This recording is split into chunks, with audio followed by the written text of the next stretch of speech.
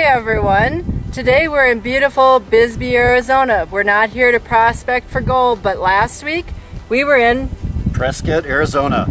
And we went out on the Lynx Creek and we panned for gold for about a week. So why don't you come with us and see what we found, because this time we did find gold. Yes, we did. Come along. Come along, let's go.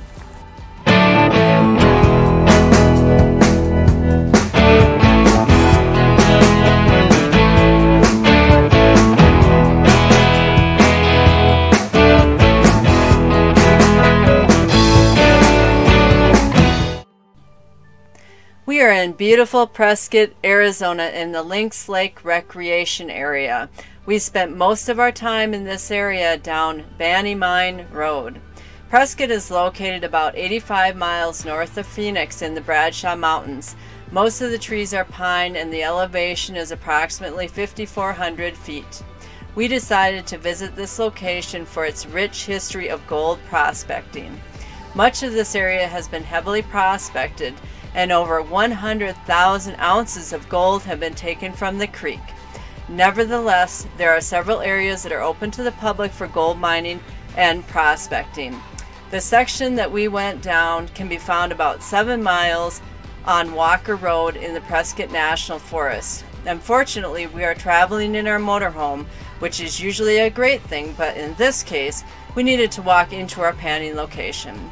The other great spots for gold panning in the area are the Lynx Creek panning area and Fain Park. We tried both of these spots for panning and metal detecting with limited luck. We spent several days digging, classifying, and panning our material for gold. We were thrilled to find that this area provided us with at least some gold flakes in nearly every pan. I thought I'd introduce everybody to Brandon. He's the Colorado Gold Guide. We met him on Lynx Creek maybe last week, and he's the guy who showed us what to look for in our pans. So if you need someone to help you figure out how to pan for gold, this is the guy to get a hold of.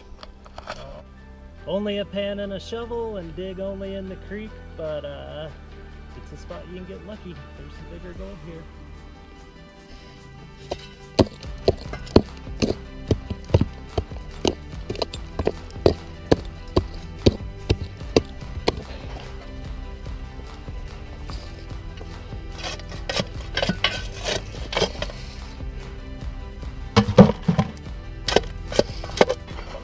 Well, this is the area that we got that dirt out of just now. If you look around, this is what the other area around here looks like. Big piles of rocks where people have cleared dirt out. There's big tunnels that go into all these little areas where people are trying to go down and get the good dirt. So it looks like one of the holes. So we're going to take our bucket back and give it a try.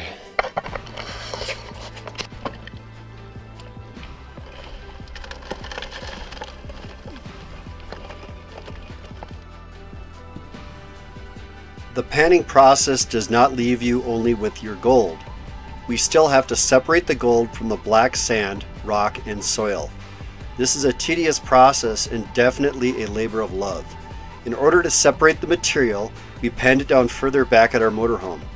This process involves using a special magnet to remove the black sand, heating the material over a stove to dry it, using Kim's kettle, and then finally separating the material manually with a magnifying glass and tweezers. In the end, we had success and accomplished exactly what we set out to do. We found gold.